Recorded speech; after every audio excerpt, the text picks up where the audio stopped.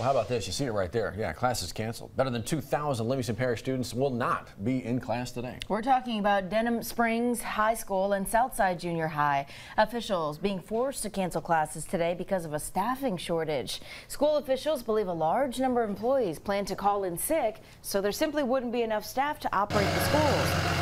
Keep in mind, this is just days after the parish voted down a 1-cent sales tax increase that would have given teachers a 10% raise. We know that the Livingston Parish School Board is planning to talk about this failed teacher raise at the meeting tonight. We're going to make sure to, of course, keep a close eye on it, see if any concrete decisions are made. That meeting starts at 5 o'clock this evening. You can actually stream it if you want to check it out yourself on the school board's YouTube page.